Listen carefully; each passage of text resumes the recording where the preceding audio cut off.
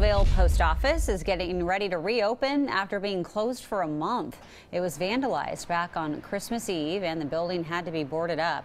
Well, today the U.S. Postal Service says it will be back open from 10 to 2. The Bridal Veil Post Office is popular for its postmarked wedding invitations. Ken, I know you did a whole story on that. Yeah, I did a Where We Live about Bridal Veil and why it has its name, which is because there is a falls there, Bridal Veil Falls, that kind of looks like a bride's veil. Got it.